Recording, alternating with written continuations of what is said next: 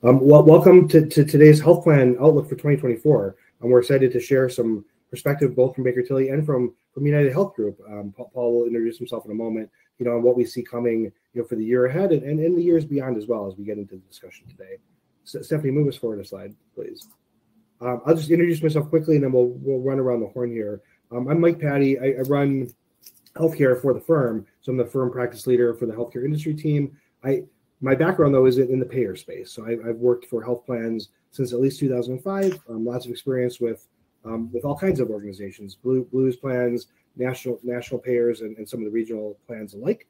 We'll see as we get into the conversation some of the subject matter that we bring to the table. But we'll focus on, sort of the perspective of what's happening in the industry as we go. But you'll see, some of the strengths of our team, as we get into the discussion topics. David, do you want to introduce yourself next? Yeah, sure. David Gregory, a principal at Baker Tilly. Work with Mike on a daily basis as well as Kevin, and very glad to have Paul on board. And looking forward to today's discussion. I'm a former hospital administrator, former health plan administrator. Been consulting for providers, payers, and life sciences clients for a good chunk of my career. I lead several service offerings here at Baker Tilly, and looking forward to a robust conversation on the outlook for health plans on 2024 and beyond. Thank you, David. Kevin? Hi, all. My name is Kevin Coonan. I am principal with Baker Tilly out of our Chicago office.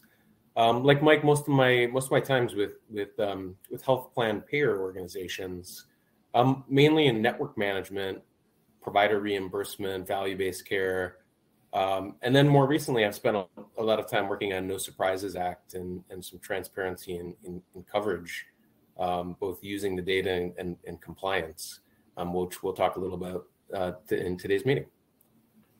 Very good. On behalf of Dan's not joining us today, so a quick game time schedule update. The abstract for the webinar today included some comments on accounting regulatory updates. We just recently completed a meeting just like this one, specifically to the financial services industry, which includes insurance and all types of health insurance, as well as property casualty life and other payer types. The content that we had planned from an accounting update perspective is in that session. In the opening minute there, you saw where to get content from other Baker Tilly webinars. We'll share links with interested parties after the meeting, but we wanted to make sure Dan's contact information was available in the introduction here. But the content on the accounting regulatory updates for the year ahead is available in that financial services material, and we'll share that with the audience after the meeting. So I just wanted to make a quick comment on Dan's behalf there. Paul, please, maybe a quick introduction of yourself, but the role you play at United, especially in that introduction. Great. Yeah. So thanks for having me. I really appreciate the opportunity. I am a health plan CEO in United Healthcare's commercial division, and I manage our group business for employers seeking health insurance or administration in New Jersey, Pennsylvania, and Delaware. Under management in those three states, we have over 1.2 million members. And so I work with employers specifically. As you're probably aware, United Healthcare has businesses nationally across the country. We're the largest health insurer. We also have Medicare business across the country, Medicaid. And then I'm sure you're familiar with our Optum division, which is broad. We deliver health services. We own provider groups. We have Optum Rx PBM.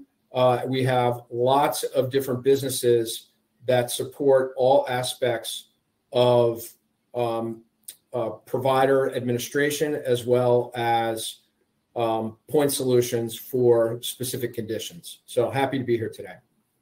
Great, Paul. Thank you for joining us. And I sit in a perfect chair to give us some insight into those outlooks for 2024 with your role and the scale of the organization. So thank you.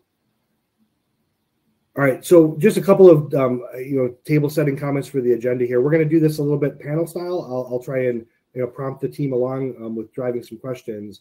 We'll start with Paul talking about some of the things that United is looking at as the organization moves into 2024. And so we'll start kind of wide. We'll have an open-ended discussion on some of the bigger trends we see, from that lens and through that perspective.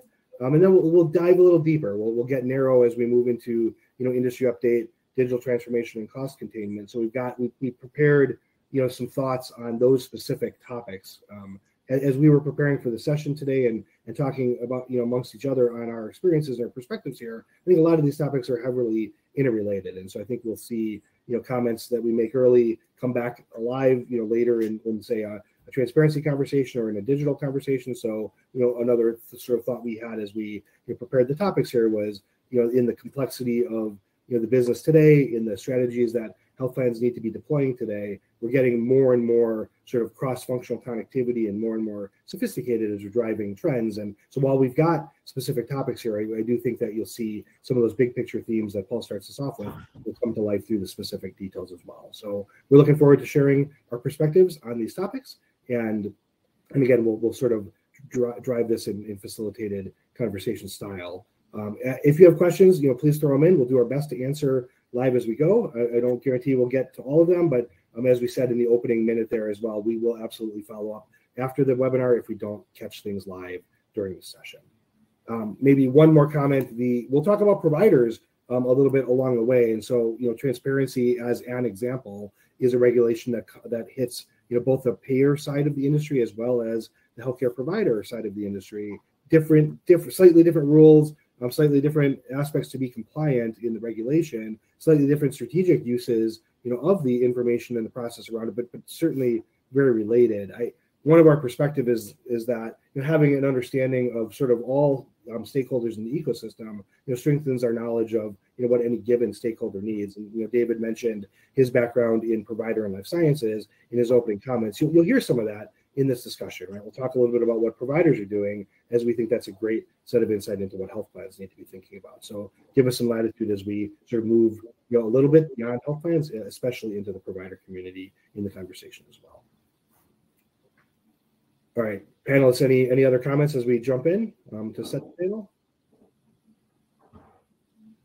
All right, Paul, let's start with you. As we mentioned, we wanted to give you just a forum to talk a little bit about what's important to United as you guys look into 2024. What strategic initiatives are you guys thinking about? What sort of priorities have you set up for yourselves coming into the new year here? Yeah, so I'm going to start out very broad, just give you a sense of kind of what the mission is. And we help people live healthier lives and try to make the health system work better for everybody. That's really broad, but I'm sure everybody associated in healthcare understands how complex it is just about on every single level, from the regulations to the actual transaction when a member needs any kind of care. And so our focus is really on how do we simplify that experience. And then obviously cost is continuing to be an issue. Members can't afford their out-of-pocket portion even when they have insurance. Forget about it if they don't have it. That's obviously a major challenge. So we're focused on affordability, but I think the more that we can do to help that member understand the care that they're seeking, how the insurance will cover that particular service, and then help them with any kind of question they have or gap in care. Anything that we can do to have that member have a better experience when they encounter the healthcare system, I think will lead to growth. Because currently, I think just about everybody is challenged when it comes to experience the healthcare system when they're sick or a family member is sick and they're under stress. So we're using a lot of technology. We're using a lot of expertise. And I think if you look back 20 years ago when there was much more of a peanut butter approach to a lot of engagement with both members and providers. And I think over time, the more we can specialize and tailor services for both members and providers for their specific condition or their specific specialty, where we can add value and provide them with relevant information specific to their condition, we're going to get a better outcome. And that includes people who are underserved. So folks who have challenges just accessing the healthcare system, they need a whole different level of support that sometimes is even outside of United Health Group. So when you think about it, even those with means who can access it and have insurance have specific needs, and then those that can't. I think we're thinking about that holistically. How can we positively influence the members in any community? Well, Paul, you mentioned along the way there that the system is complicated. Right? Healthcare has got a lot of complexities. I heard a focus on affordability. I heard helping members better navigate care and understand their benefits. I heard specialized and tailored services to members and providers. A special focus on the underserved. But what a capstone of the complexity in the system. There's a lot of challenges to sort of tackle at once. But I certainly agree. Critical to success in the environment today. Yeah, it's humbling. Keeps us up at night. For sure. No shortage of challenges to focus on in our positions. If I could get you to comment on one more thing, we talked a little bit about the merger environment in the landscape. There's some news in the last couple of days about a big national moving some of its business into one of the Blues plans, but there's always headlines. What's your outlook on the merger environment or the consolidations that are happening in the industry?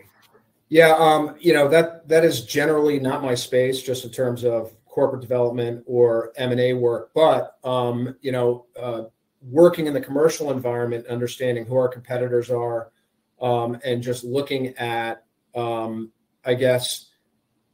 things that are resonating in the marketplace, whether it be a capability, a specific value that a company has in a specific geographic area, or level of service.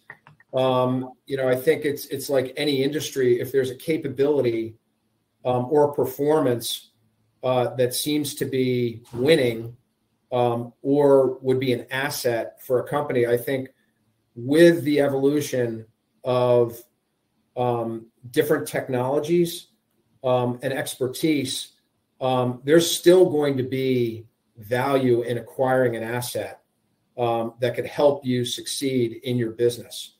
Because United Health Group is really spanning so many different areas in healthcare, there's a lot of value out there for potential acquisition. And so we're always monitoring that. And I think that, most of our competitors are as well. So if it's going to significantly improve our ability to achieve our mission, which is to add value, simplify, make it more affordable, I think you're going to continue to see acquisitions. Makes sense. David or Kevin, before we dive into some of the more detailed topics, wanted to give you guys a chance to react to any of the commentary Paul's made so far. Yeah, I would react to the peanut butter comment. If I understand that correct, Paul, and I'm pretty sure I do, that, kind of doing broad-based interventions kind of without, too much specificity was kind of the way things were a couple decades ago. And we wholeheartally agree that we see with the other health plans too, that, kind of getting down into more specific, patient engagement and programming that is not even condition specific, but it's conditions specific, plural. That there are a lot of programs now that look at the confluence between different diseases. I always use the example of congestive heart failure and obstructive sleep apnea. I know that's getting very specific, but there's a bunch of patients out there that have both, and they are sicker because of it. And if you don't address both, you're not going to have a lot of success. And I think that's what you were referring to in terms of getting a little more specific about how you approach the population. So I'm kind of just agreeing that, that's what we're seeing, from our lens as well. And then I had a question for Paul, actually. Paul, payer consolidation, for sure. You just addressed that. And it's okay if you don't really have a response on, but provider consolidation. Do you have a point of view on kind of how that's impacting your side? And do you see more of that coming? Do you think it's peaked in terms of providers consolidating these days? Do you have a point of view on that? Yeah, I'm not going to offer an outlook as to whether it's accelerating or decelerating. Okay. But it's still very active out there. I mean, I know that there is plenty of provider groups that we're seeing that are acquired by different entities. And so I guess from a payer perspective, what we're doing is we're analyzing, what is going to be the impact of that type of consolidation. So, I know any managed care company is closely monitoring the run rate of claims, utilization, clinical indicators, et cetera. And it does vary. The performance with specific health systems or groups can be very different. And so, as there's more consolidation, we have to make sure that we're nimble enough to understand what that means so that, when we're talking to our specific, contracted providers in geographic areas, and maybe even those that aren't even contracted, and there may be a consolidation event, we got to be ready to understand what that means. We have to understand what's embedded in our contracts with respect to what happens when that event occurs. And the bottom line is that it's gravity. It's going to happen. We just have to make sure that we are able to react effectively to still continue to provide broad access and have it be affordable, because when those transactions acquire, the numbers change, and we got to make sure that we're on top of that. Mm-hmm. Great. I think we added layers to the complexity, right? As the discussion went on, the plot thickens. If we can, maybe let's move into the next section. If guys are good with that.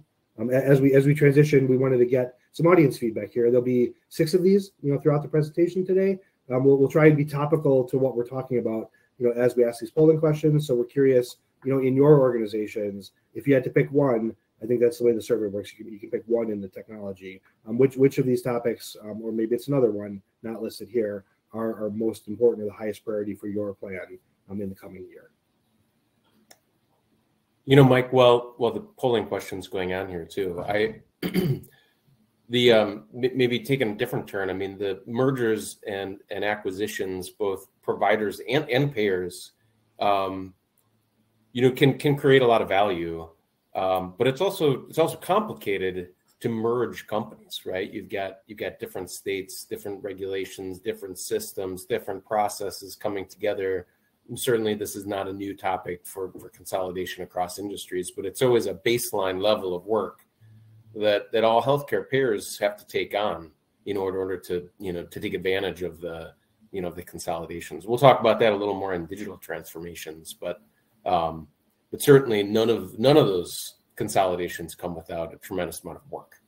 Agreed. Stephanie, do we have a poll answer?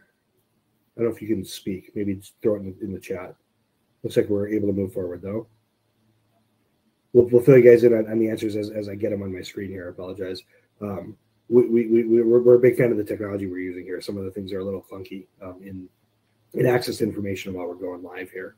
All right, so we're flipping into the second part of the agenda. Then the topic thematically is a bit of a regulatory update. We have 3 subsidiary topics in that section, so we'll start with transparency and coverage or price transparency.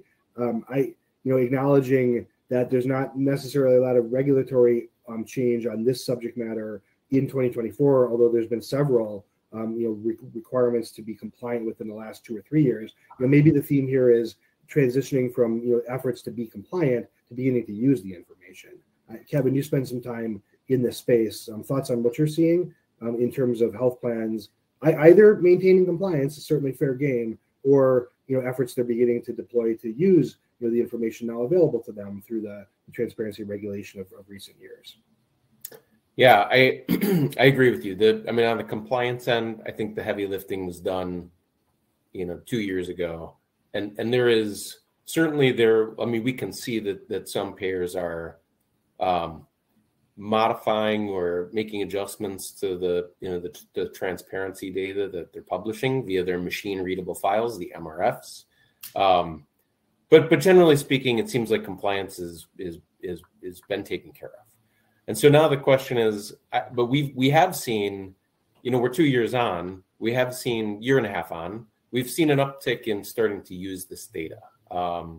There's half a dozen data aggregators out there that are pulling, terabytes upon terabytes of data together into massive data sets, both with the provider transparency and payer transparency, to start helping, groups make sense of it. There are other vendors out there that are, reading that aggregated data and trying to match, the transparency data and make sense of it, converting it into percent of Medicare figures by MSA, by provider, by payer, for example. So we've seen, I think we've seen an increase in trying to use this data, and I mean, I don't, depending on who you talk to, the goal of the MRF isn't necessarily, it's not for consumer, right? Some of the goal of the MRF from a payer perspective was to make use of it by various parties to shed some light on what the payments are and reimbursements are, in healthcare. That's starting to happen. What's or is maybe not even starting to happen, but is starting to get much more traction. So how are payers using this data? I mean, on one token, many payers are using this in kind of a broad strokes kind of analysis, right? So they might get questions from an employer group, or they might get questions from various places saying, what is our discount position in this MSA, in this rural MSA, compared to United, or compared to Aetna, or compared to the Blue Cross plan? What's happening? And so there are some tools out there that give some broad range estimations of what's happening in those areas. Now, those tools are limited by the fact that, back to the point about healthcare is complicated, provider reimbursement is also very complicated. There's multiple methods of reimbursement. The files themselves have challenges in representing all of the information. For example, high cost carve outs sometimes aren't represented well in the data, or hierarchical based pricing is not represented well in the data. So there are challenges, but there are folks trying to get some broad brush understanding of using this data. Now, I think what we're also seeing is that there are, and especially on the provider side, providers are asking, what's the provider down the street getting paid, from the same payers that pay us. And so payers are also starting to do more detailed contract negotiation analysis that says, okay, let's try to take a deeper dive and look at what am I getting paid? What's the DRG base rate for my facility versus a different facility, or what am I paying this facility versus another insurance company? So we're starting to get some more in-depth analysis. And remember, this type of network reimbursement information was never available before. This is, before a year and a half ago, this was a closely guarded secret. So it's out in the open. It's not perfect, but we're seeing stakeholders starting to use this data quite a bit more, and our firm is even helping them, do some of that and sifting through the data to make sense of it. There's a lot of great information there, Kevin. If I pick on one thing you said, you talked about, the data is maybe not the most, I'm paraphrasing what you said, but maybe not the most friendly for consumers. Paul, you talked about helping your members understand the care choices they maybe should make and how it aligns to their benefits. Maybe a reaction from you on what are you guys doing with transparency information, and are you using the raw data required by the regulatory environment, or are you doing something else to help shed that light on your membership? Yeah, so we of course comply with all the requirements for transparency. We have to. We don't really have a choice on that, and so we have been in compliance, and I think that when that data becomes available, it's been confirming sort of what we thought our position was in the marketplace. And, over the years, we've had several different vehicles to get an understanding of what we believe our relative costs are from a discount perspective for all types of providers by participating in various, national consulting data benchmarking projects, as well as looking at COB information that we have access to kind of understand it. And I think it's been more confirming. We haven't really learned anything that was, really too different from what we thought.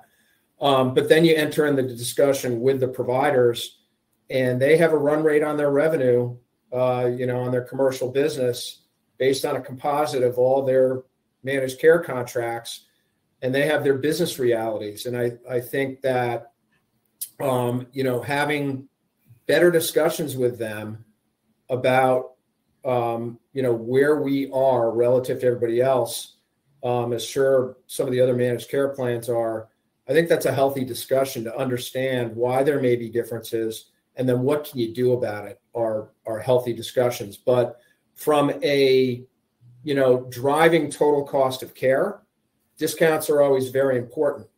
But there are a whole host of other things that might impact ultimately total cost of care for our customers that we're serving. We're only, negotiating on their behalf, and they're concerned about the total healthcare dollar. And so while transparency information is great for a health plan and maybe a consultant who has the capability to composite up those thousands of codes and get an understanding of what that relative position is, at a member level, it's almost impossible for them to get information about what's going to be the total cost for me if I go to a specific provider, because they're going to be billing multiple codes. They don't even know what they're going to be billed, and then they're not sure of specific coverage. So we've kind of leapfrogged ahead a little bit from a consumer standpoint, and used a lot of the information about relative costs and quality towards giving members a better understanding of who's a high value provider in an area where they might have competitive fee reimbursements relative to some of the other options that might be multiples in terms of cost for the same service, and they have equal or better quality outcomes.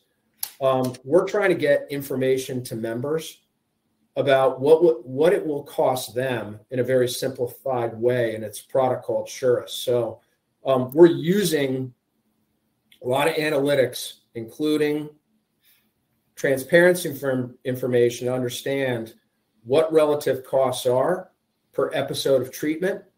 And then we're trying to provide incentives to members with fixed or known costs for them that will allow them to make a better choice with certainty.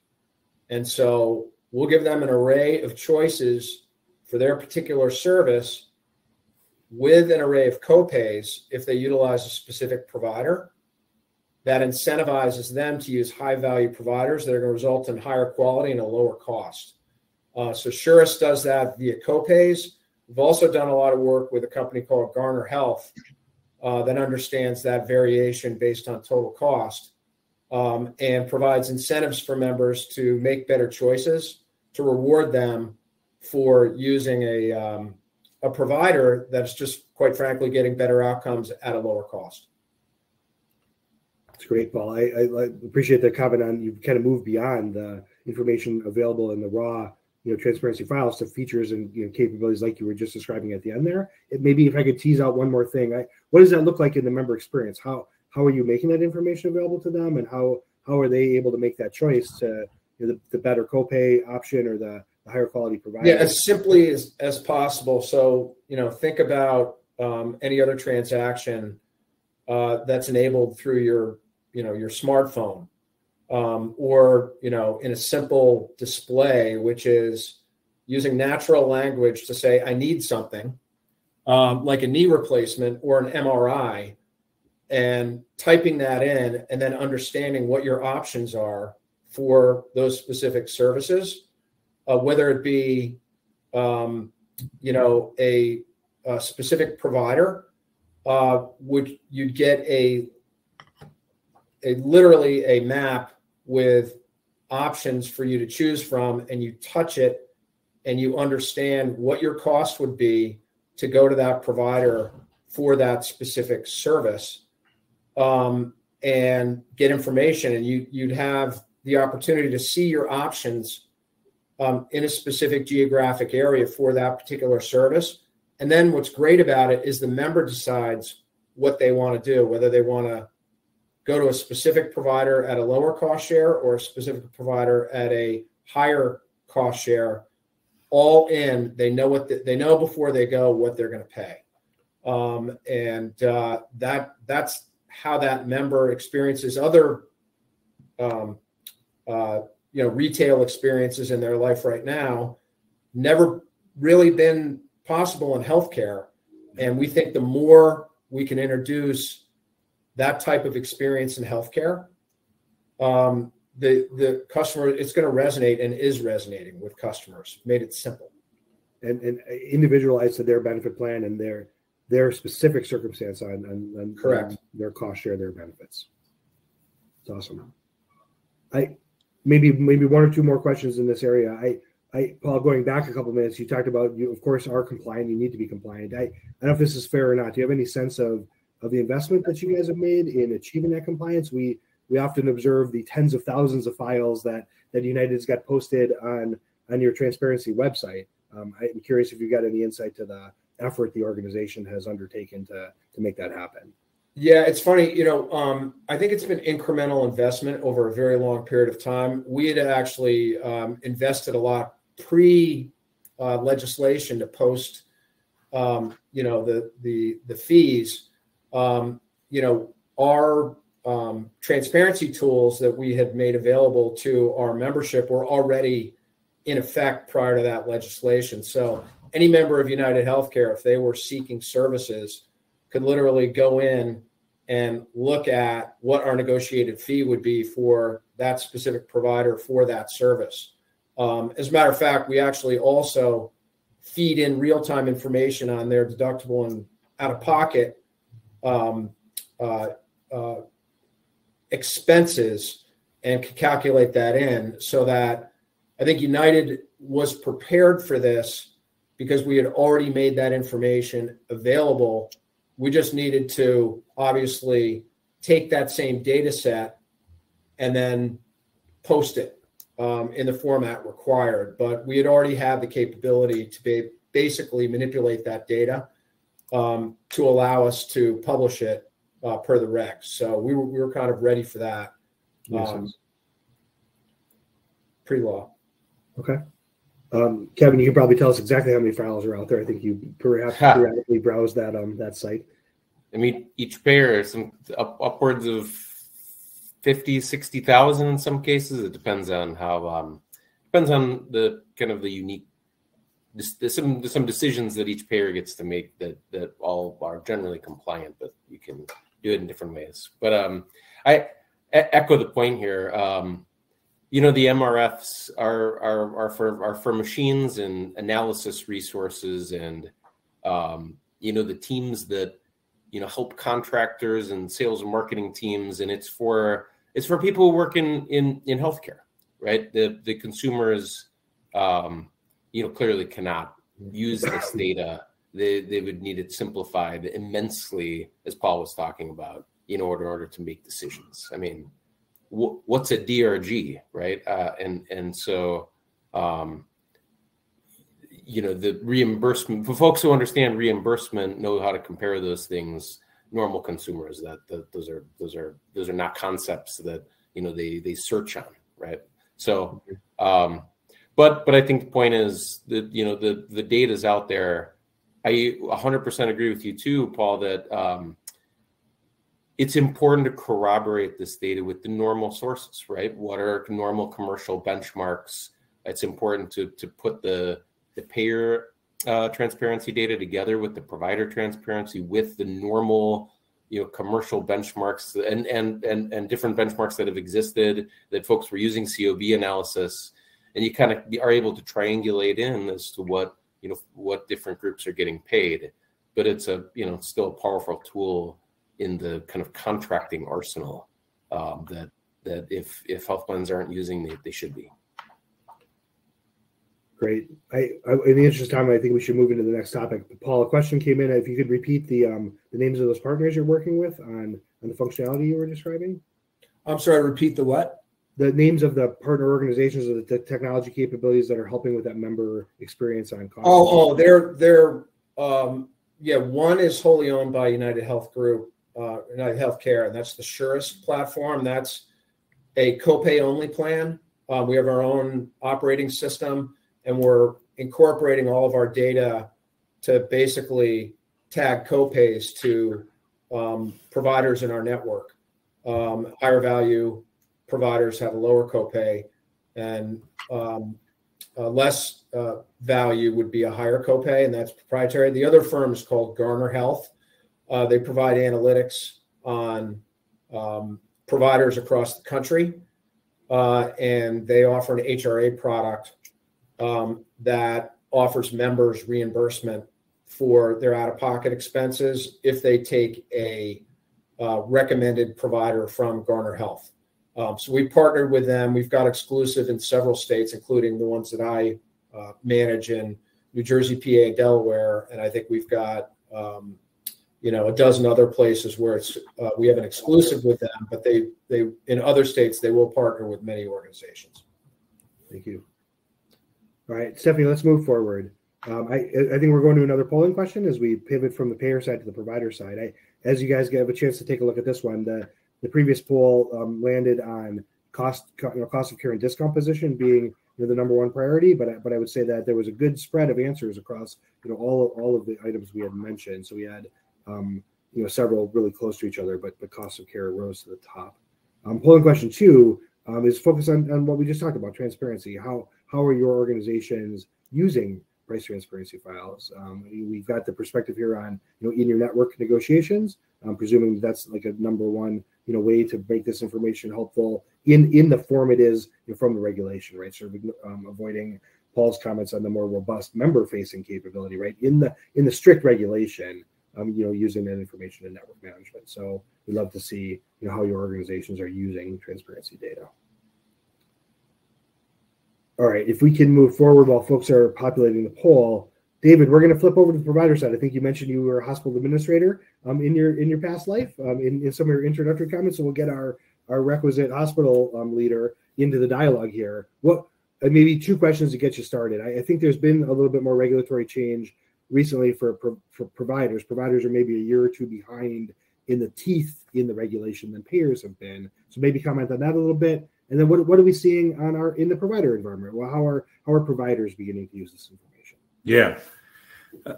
Thanks, Mike. Yeah. So it's in contrast to the payer side that Kevin and Paul just presented. I mean, Paul basically started by saying we comply, period.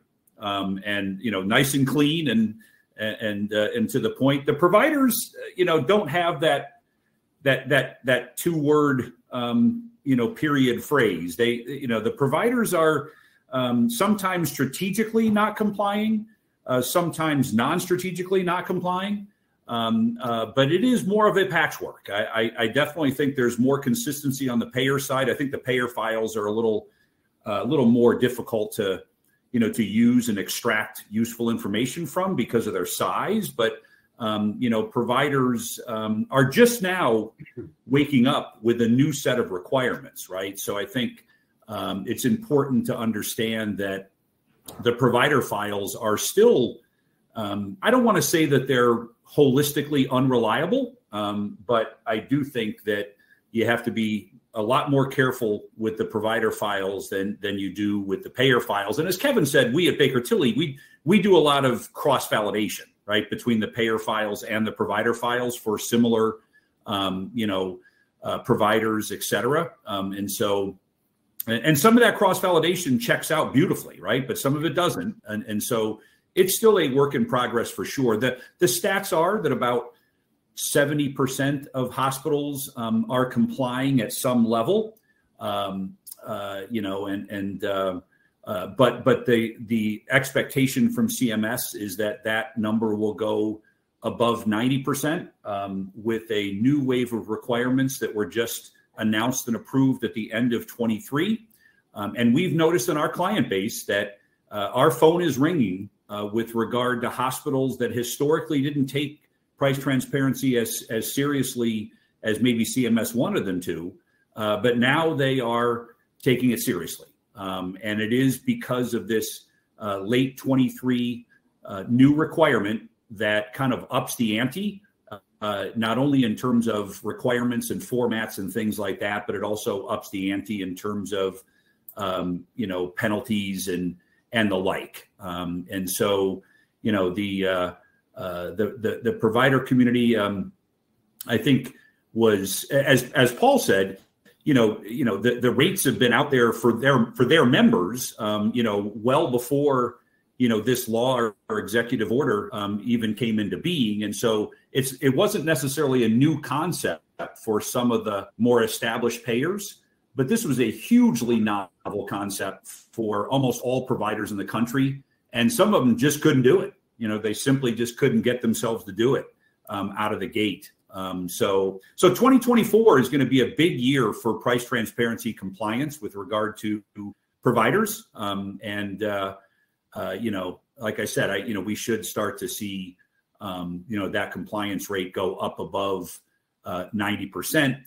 Some of the new requirements include things like, not just new formats, but also new levels of detail. Like we were saying before, it's difficult to decipher what some of the numbers mean in these files, but now, implant carve-outs and case rates and global rates and things of that nature need to be better described in these files, with the theory being that ultimately consumers have a better shot at understanding what's in there. I still think we're a couple steps away from it being consumer friendly, but these requirements are critical. And many hospitals, I would say probably a third to 40% or more, did not put their negotiated rates in their initial files from 21. And so for the first time in 24, their negotiated rates will be, seeing the light of day. And that's a big leap, for many of them. Their use, and I can keep open it up here in a second, but the providers are using, as I think Paul and Kevin said, I think both sides are trying to use these files to optimize negotiations and things of that nature.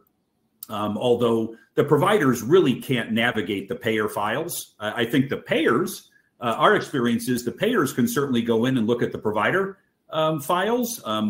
Although the payers are prone to kind of, not necessarily always pulling the right information. And so, therein lies the kind of the work in progress for sure. But they are being used for benchmarking and other things, which was, of course, not the intent of the original conception of this requirement. But certainly, I think, as we've already concluded, right, both sides are using it in a pretty significant way for benchmarking and for trying to optimize managed care contracting from both sides of the house. But just a completely different story on the provider side in terms of level of compliance and consistency of compliance, et cetera. The last point I'll make is that accuracy is now on the table. And this is, I kind of draw the analogy to value-based care. When value-based care first came out, it was kind of pay for reporting. It wasn't really pay for performance. It was pay for reporting. You could report, that everybody did terribly, but you would actually get a bonus because you reported it.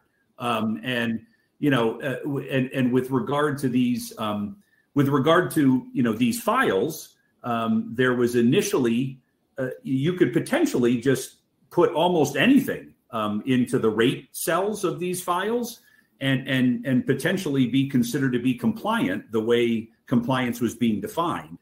Now in 2024, we are basically getting to the point of where CMS can actually audit based on accuracy, right? That they literally could ask for a managed care contract and then go in and see whether or not there's there's accuracy with regard to the contract versus the file. So the ante has been upped quite a bit with regard to providers, and the providers have definitely stood up and listened.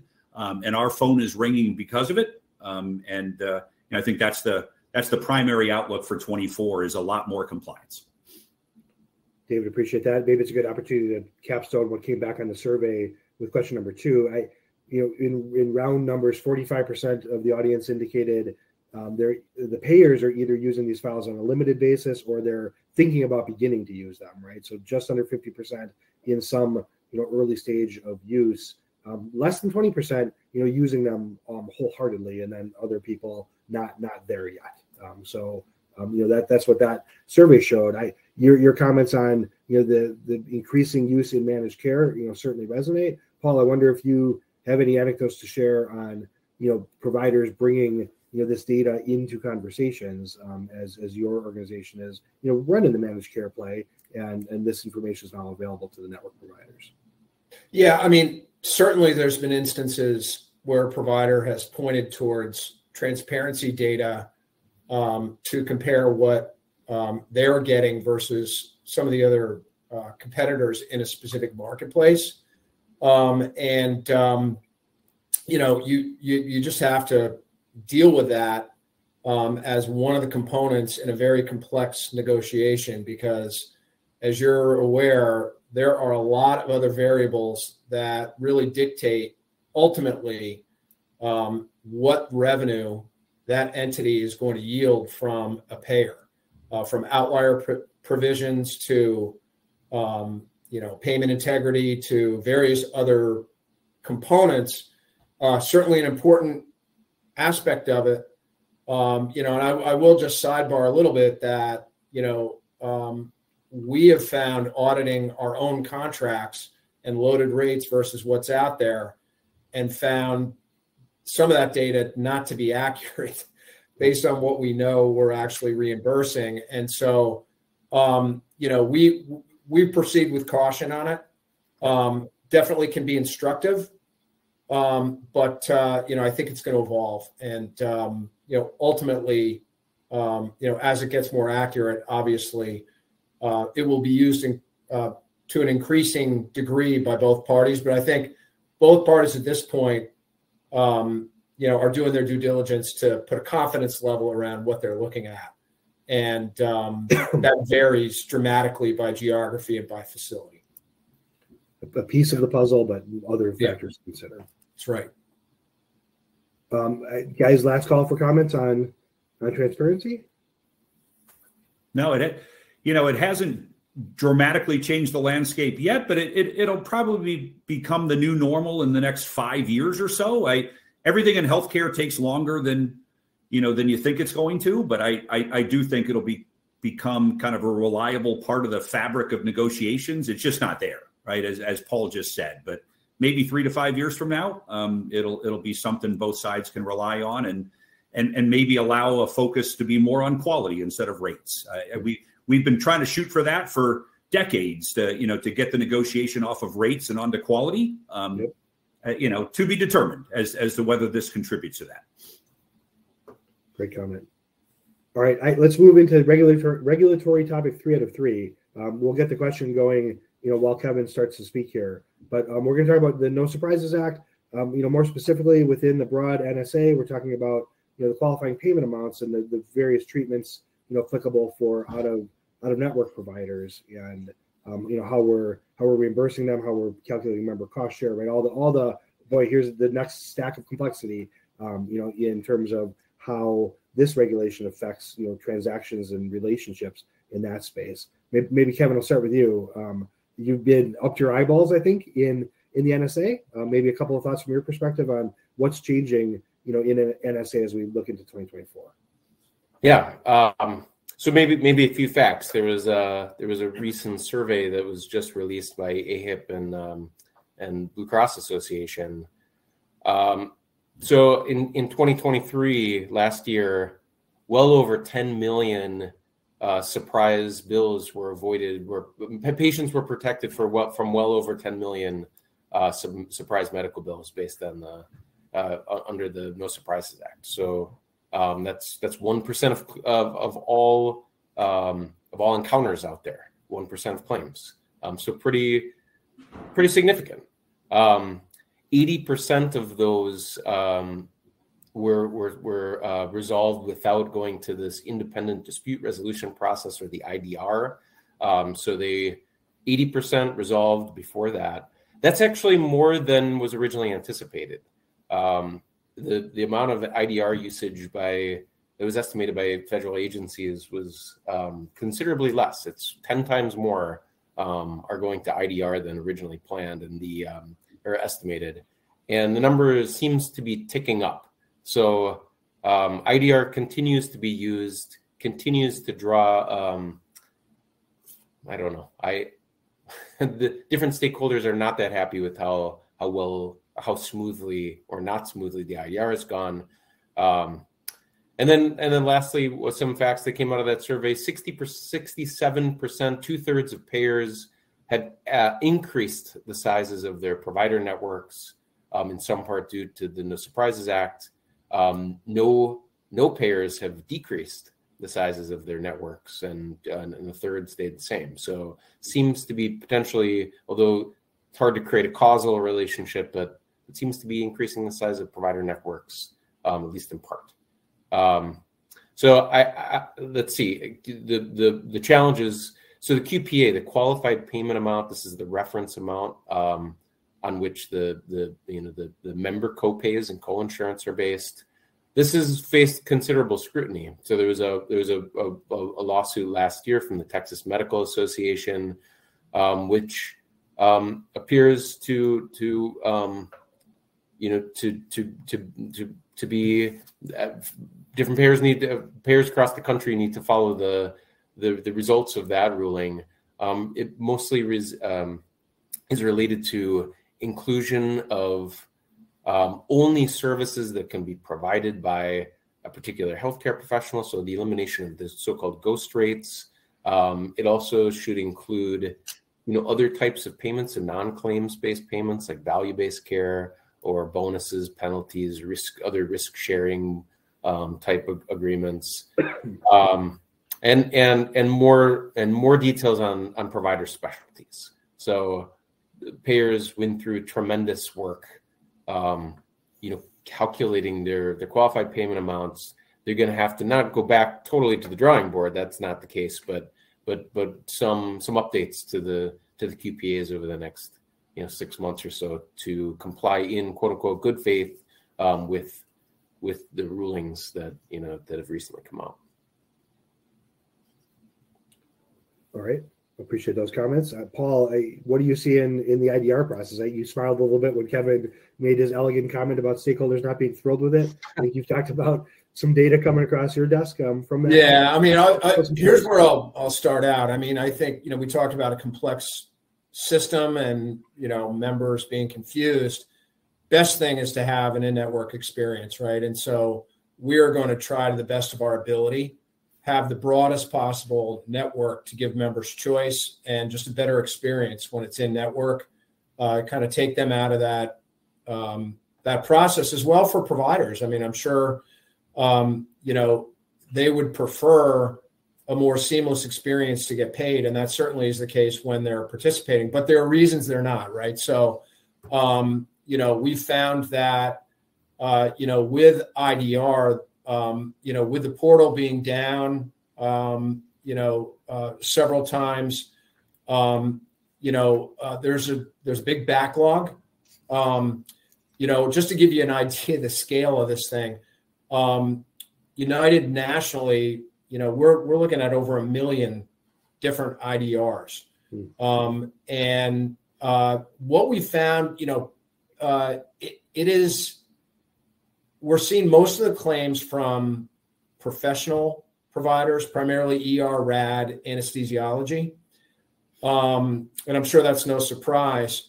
But what we're finding is because, essentially they have an email address that they can submit information to, we're finding we're getting emails that have anywhere from 500 to 12,800 different claims in an email. And what we're finding is that 28% of those are not even eligible for IDR. After and again, that's just based on our assessment. I'm sure the providers have a different perspective, but what that has led to is just a lot of administrative work on our behalf to actually mine through and understand, what is eligible, what isn't eligible, and then get through that kind of volume. So, we got to get through it. But again, we're facing tremendous volumes and trying to do our best to respond, within the timeframes and be compliant with the entire process, which we are doing. I think that it is very instructive, though, to take a step back and look at the outcomes of those IDRs, because when you're managing a network and you're looking at your out-of-network utilization and what's happening in the IDR process, you can learn a lot about specifically, where you can enhance the network or where you can reach out and have a dialogue with a provider that has submitted an IDR to hopefully have a discussion, potentially to get them in network with a little bit of a different lens and just understanding of what's happening. So you mentioned networks have grown. I think there's been, probably on both sides, a realization that after going through this arduous process that takes a lot of time and getting a yield at the end of the day, would it be better if we just got together and had a network contract that we could both live with? So I think it's a continual, process of learning. You got to, compulsory to stay compliant, get through it. There's been a ton of volume, but I think it's going to continue to evolve. And hopefully, we'll get to a point where, we better understand each other in terms of the out-of-network payment, where we can minimize the number of IDRs that are submitted. And I think that's better for everybody. All right. If I try to put a capstone on it, let me know if you all disagree or agree. Clearly some growing pains in the early days of transacting downstream from the regulation, some moving pieces on the calculation methods for how we're valuing these claims and which claims qualify, how the dispute process works. So some growing pains. And on the flip side then, some driving towards good behavior on provider network expansion and some members being protected, right? Which is the base purpose of the rule. So I think positive, but certainly chunky as this one's in its earliest days of production launch. All right, getting some head nods. Let's move on to the next topic. So if you're following the breadcrumbs on the bottom of the slide there, we are 60% through the topics. Let's see, guys, if we can do some digital transformation topics in say 15 minutes, and then we'll talk about cost of care and cost containment in the next 15 minutes, just to time comp us all a little bit live here. We'll start with a polling question like we did last time. So, looking to get your insights on, is your organization, I mean, digital transformation is surely the reality of every participant in this industry, right? The complexity theme we've talked about already, and or the emerging requirements, new products, new member-facing capabilities, right? There's a technology project probably around every one of those corners. So we know the industry is often making these investments, but those projects are hard, right? So we've got the question here on, are you consistently successful, often successful? You have inconsistency with your attempts to transform your organization and bring digital capability to it. So think about that polling question. while we get started here. Kevin, maybe I'll pitch it to you first. Paul's done some descriptions of what sound like some really sophisticated functionality. I mean, member cost information specific to their benefit plan, the service they're about to receive in natural language to help them make a care choice. I mean, that's complicated stuff. Well, give us some opening comments on our experience with, or your point of view on digital transformation. Sure. I mean, I guess first thing I'd say is business transformation and digital transformation projects seem to be on everyone's mind, on all health plans' mind right now. There's other industry, trend sessions that have gone on for 2024, and this topic is always at the top. As well, advanced analytics and AI is on everybody's mind. How can we take advantage of that? And so, in 90% of companies of health plans are planning to invest more than they did in prior years on business transformation and digital transformation projects. That's on spot goals, as well as some of these larger initiatives. We've also got inflationary workforce costs. We've got healthcare cost pressures. There's a lot of reasons that trying to work on these large projects is on top of mind. But one of the trends I think that we're seeing and want to talk about is the increasing levels of cross-functional integration. And Paul, I think you mentioned it earlier, right? We're talking about when we talk about building some of the the capabilities that, let's say, enable members to have more empowerment over their care. Think about how many systems we're in different areas, functional areas within a health plan we're talking about. I mean, network functions, sales and marketing, membership systems. We're talking about provider systems, provider quality, potentially value-based care capabilities. We're talking about a lot of different business processes, technologies, different areas within a health plan that need to come together. And not only that, so then we're talking about multiple stakeholders coming together. That creates challenges with funding. I've seen clients that have, we were trying to get a large digital transformation project going, but who owns it? Is it the network? Is it sales and marketing? And so we're seeing that a lot of these big initiatives really need some executive backing to be able to push them forward. And then there's hard decisions to make. How do we operate these these cross-functional capabilities? How do we build them?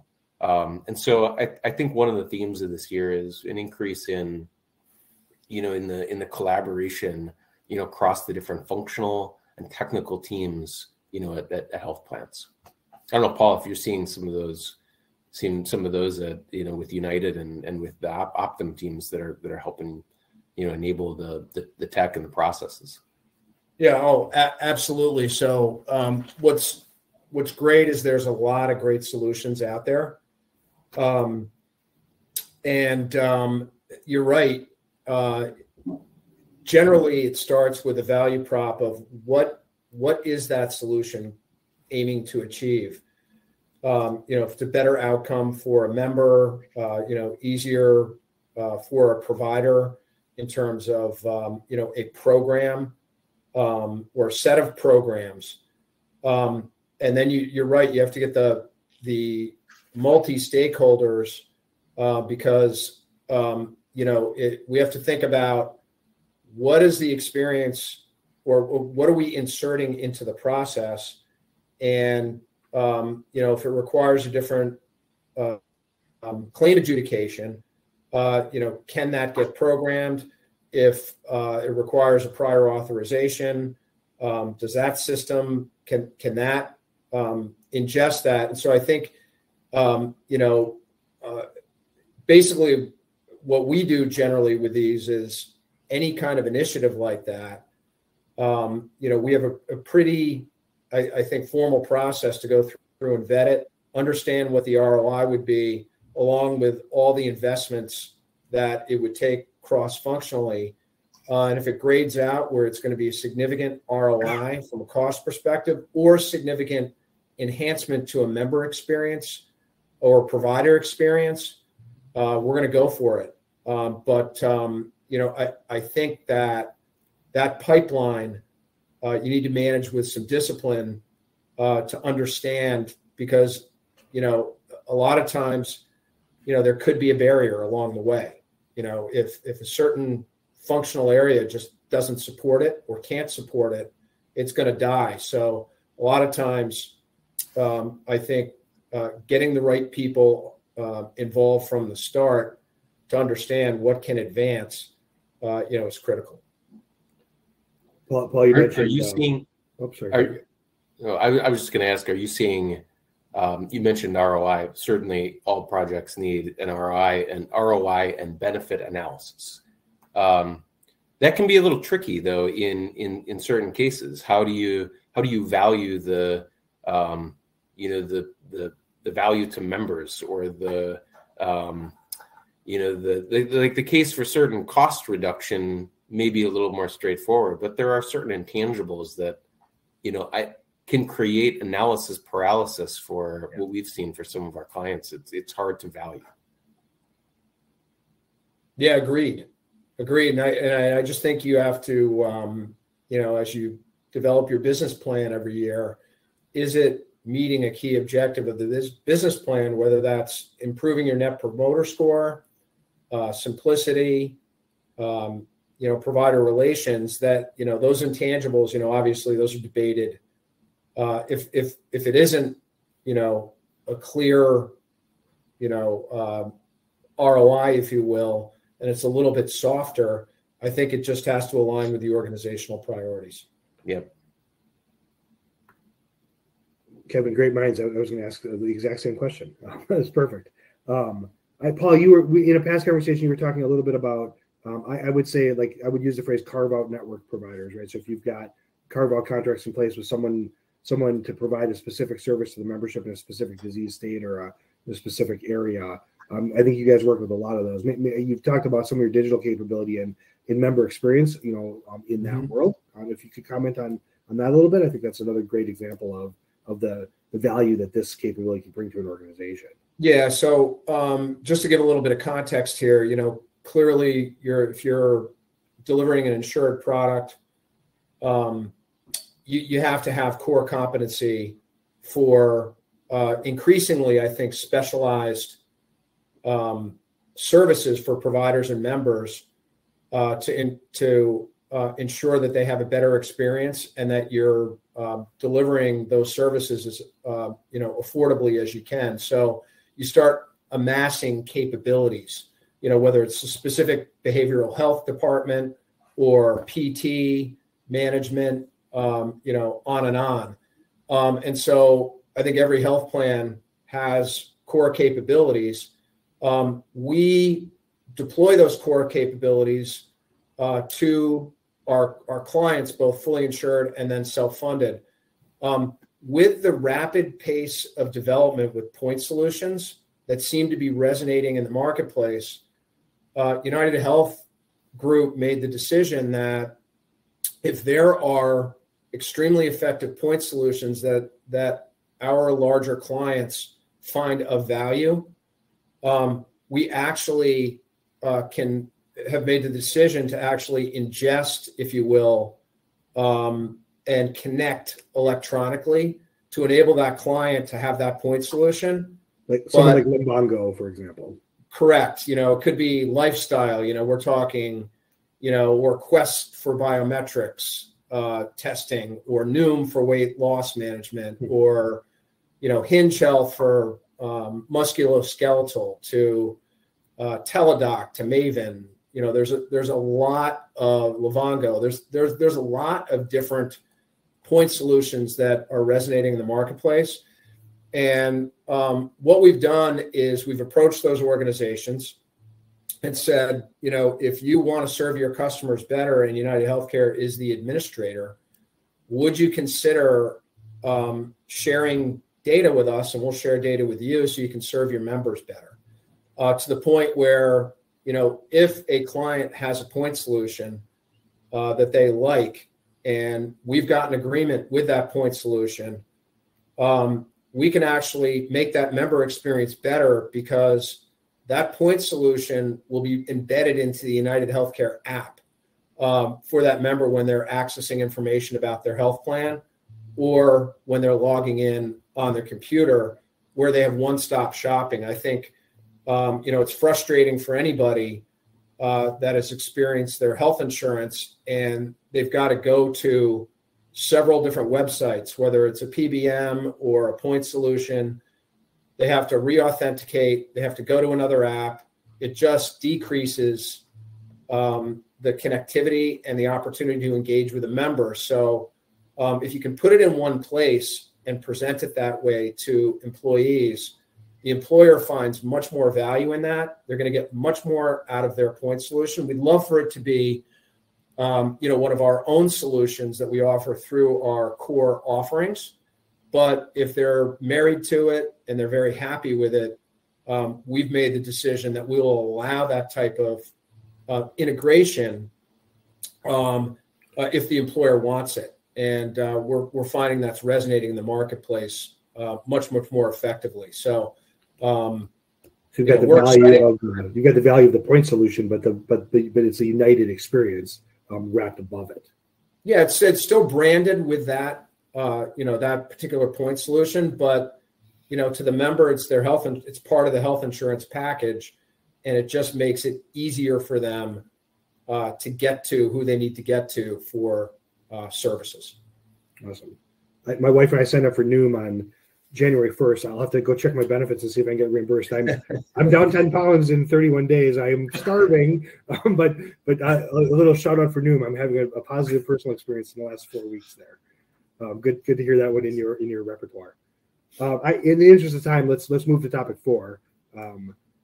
David, you're up. We'll get the polling question as we've been doing to start the conversation. As just as a capstone to the last question, 7% often successful on digital transformations. We get to 33% when you get to often successful, consistently first and often second. So just echoing the concept of this work is hard, right? Whether it's multi-divisional or multifunctional or third-party integration, we recognize the challenges in those digital transformations. I think the survey results did as well. So just capstoning that last section. David, maybe creating a connection to the first polling question, the number one answer was cost of care. You spend a lot of time in that world. Maybe get us started here with a couple of thoughts on what's going on in 2024 from a cost pressure perspective, and what you think plans might be doing about it. Yeah, sure. So I'll try to keep it tight here with our time slowly ticking down. But it's just interesting. I can't resist. But on that last polling question, Mike, I think about a third are saying either very, very successful or mostly successful. That's actually a high number to me. Transformation projects are not easy. So it's just interesting that that number came out so high on that last polling question. But so cost of care.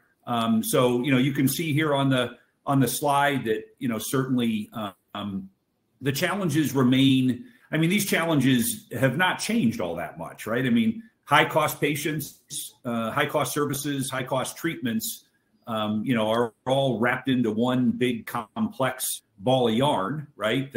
That payers and providers and even med tech and pharma companies are trying to unravel in a meaningful way, right? With things that Paul's been talking about in terms of engaging the members better and patient compliance. We have not called out patient compliance, and maybe Paul, just a quick heads up that I'll maybe ask for a comment from you on how all this stuff we've been talking about today is impacting patient compliance. Because there's statistics out there that 3/4 of us, I guess Mike Patty's in the 25% right now. He's for 4 weeks. What's that? It's only been 4 weeks. Don't. Yeah, right. Exactly. Yeah. So, but it's a point in time, Mike. So take it while you got it. Right. But most of us are not doing what the doctor wants us to do. Statin prescriptions go largely unfilled in certain regions, right? And it's a bit of a mess out there. And And so, certainly, I think a lot of the things that we've been talking about today, at its core, it's trying to promote patient compliance and get people to understand their health a little bit better, and to take more control of it. And it sounds like, Paul, United is kind of empowering members to make decisions they want to make that are good for them, as opposed to having an insurance company impose a decision on them. And so so we'll give you the floor here in a second, to kind of, corroborate that for sure. And then, the other challenge is being evidence-supported payments and coverage and settings of care. We also haven't talked about that. I'd be interested to hear the panel's reaction to, we're trying to push everything into the home, right? We even got hospitals at home now, right? And we haven't brought that up, but there are, several hundred, Mayo Clinic is betting that, 40% of their patients will have some part of their inpatient stay at home, in 2025. That's a big, hairy number, to have in the home environment when historically they've been in an inpatient intense setting, right? And so, so the industry is taking on some of these challenges for sure, but it's still, a lot of it is a work in progress. But I think almost everything we've talked about today on the solution front, things like avoidance of consumer and provider abrasion. I think, again, we might put Paul on the spot for a minute about abrasion. There's a lot of abrasion in our system, right? And it's all about reducing that abrasion and empowering members, and which is that middle point there. And then that last solution, and I realize I just went through this quickly, but want to leave time for the interaction. What I had mentioned before, integrated program management. There's been too much care management siloed. Obstructive sleep apnea. We got a thing for that. We got a thing for congestive heart failure. We got a thing for pain management. We got a thing for behavioral health, right? But all those things are not necessarily coming together and helping the patient manage, multiple conditions, right? I think we're getting there, but I do think that there's more and more kind of integrated programming, to recognize that the patient holistically, has more than one problem, and most of us do. And if you just treat one or the other, and not both, we know how that works for sure. So those are kind of my headlines. But I guess maybe Paul, if I could just ask you to maybe to talk about the abrasion a little bit, and maybe some of the things you've already talked about would address that. But the notion of United, that's one of your overarching objectives, I think, is to reduce abrasion. Yes. Yeah, I don't think there's any industry business that is really going to thrive and advance with significant abrasion. And things are going to change whether that company wants to or not. But if there's too much abrasion there, I don't think you're going to have success long term. So, one of the things we're doing is constantly assessing how can we add value into the system, while still focusing on the consumer experience and cost. Example of an assessment of that is we reduced our prior authorization requirements by about 20% last year after evaluation of, were they actually moving the needle at all, or was it an added layer that was unnecessary? So went through that process, reduced them dramatically, are working on a gold carding program, expansion where we've got certain providers that they don't need to prior auth anything because their track record is so strong. We'll continue to monitor that. That's not just one and done. We'll look at it. We think it's moving in the right direction to continue to analyze what makes sense and what doesn't. But significant step there. But I think it's getting alignment in advance with providers around value-based programs where or a bundled payment where we already have agreement up front about kind of how are they going to manage that patient? What are the types of things that they're going to do?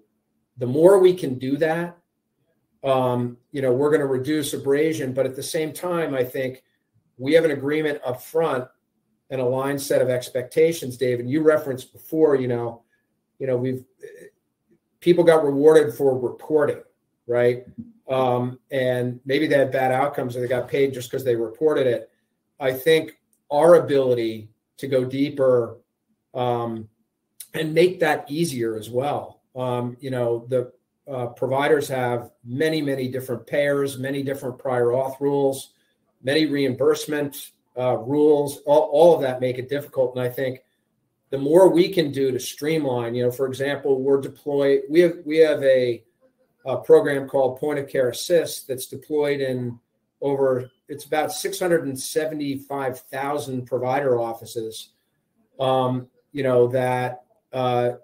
If they've got one of the major EMRs, Athena, Cerner, Epic, and others, we can actually provide information provided they want it and they select what they want us to feed in there. We can feed in a lot of information about a patient to them. We can also grab information. So they're getting a more holistic view of information that we may have on that patient that they have access to. And then as they're making decisions about that patient care, let's say they want to prescribe a service and there is a prior authorization attached to that. If they've linked up with us in Point of Care Assist, sometimes we grab information from the EMR and it's auto approved, for example, and we can reduce that, that work, that encounter, because we've got that information. So I think that, the more we can align up front, the better, up front and do that work and then streamline it, the more success we're going to have, because you make it too difficult for any type of program, whether it's a sleep program or not, if just the administrative process to engage in that program is difficult, you're not going to get the type of adherence that you want. And so making sure you're making it easy for the office administrator and the doctor to actually engage in the program is what it's all about. And technology is an extremely important part of that. And then also offering resources to wrap around those programs where they can pick up the phone, whether it's the member who's engaged in the service to specially support them with their multiple needs, or the provider office to help support them as they engage with us. I think it's a combination of everything. It's the technology piece, it's the support piece, it's the contract up front. And when you get all those things, you advance that positively, you're going to get better success. It's a nice thread connecting several themes, Paul. The member experience on there, the avoidance of abrasion, the improved cost and outcome, the digital capability required to pull it off. Right, another example of all these themes sort of hitting each other together. Yeah, and I don't mean to be too Pollyanna about this, because I just think that if we keep focused on that, and the more we can advance, the more providers, the more specialties, the more programs we can get to that state where we've improved it, the better off we're going to be. And we're going to continue to push for that. And I clearly recognize there are many areas where we're not there. And there's still abrasion, and there's still inefficiencies, and there's still issues as evidenced by like the IDR volume, right? So, but we got to continue to focus on what can we do, what makes sense, and what are the providers willing and members willing to accept at their speed on their terms. That's the only way we're going to be successful, is meeting them where they are and then providing them with opportunities that they want to engage in. Let me see if I can sneak one question in here, and then we'll probably need to wrap up. The survey result on that previous one, the answers were dominantly on the administrative cost sections, right? So we had labor costs in there and transformation costs in there. Those two choices were picked heavily over, for example, high cost patient therapy. So David, that first bullet point that was on the slide as you talked about it, David or Paul, what are you guys seeing, whether it's gene therapy or GLP-1s? There's a lot of headline news on 7-figure individual treatments about to hit the market. Are we seeing that yet, or perhaps it's a little ahead of its time? Give me a 30-second hot take. Go ahead, Paul. Yeah, they're here. We've seen several of look, they're life changing. If you're talking about gene therapy, specifically, so they're miraculous. And I think, in thinking about it, it's similar to the types of things you think about with any type of, high cost service, which is trying to do your best to contract to make sure that there's value provided for that service right up front. So if you have an extremely costly service, therapy, medication, making sure there's a value-based component to your contract when you procure those types of services, so that if it doesn't work, there is financial repercussion for that on behalf of our customers. They would want that, and then wrapping around programs to make sure that the right candidates, the right clinical indicators, based on evidence-based medicine, are present, so that people who need that therapy get it. I think those are, just similar things that have been around for a long time, but it's the execution of it. And it's also being prepared for that pipeline. I think there's 11 more that are going to come out in the next 2 years that are multi-million dollars. And so getting in front of that right up front with programs to understand candidates, who's right, how do you manage it is vital. Great. Yep. Get your reinsurance broker on speed dial too. Yeah, and we will sell reinsurance for gene therapy. So we are actually selling that as well. All right, let me try and bring us home, guys. I think we're at the hour. I appreciate the dialogue. I think this was great, at least from my perspective. We'll get feedback from the audience. I'm in the survey that we send out afterwards. So please, everyone out there, give us that feedback. Cost pressure, extreme, on the industry, both from an admin cost perspective and a cost of care perspective, an increasingly complicated environment, an environment with increasing, regulations that require investments to comply with, digital transformation themes, providing an undercurrent to all of the above, right? We've got Paul, you commented on the use of technology as a critical component in solving for these items. And then, every solution, we're talking about has the risk of, increasing complexity in the plan, but also perhaps, disintermediating the relationship with the members, so that headline focus on member experience and making sure the plan is front and center as we're making these evolutionary investments in our ability to care for the member control cost, critical as well over the top. So I think that's a capstone of the themes we talked about today. Appreciate everyone's time. I appreciate you hanging out behind the survey, and we'll get the survey out for folks to respond to feedback to our presentation today. And I think we've got some closing comments just to formally wrap up the webinar.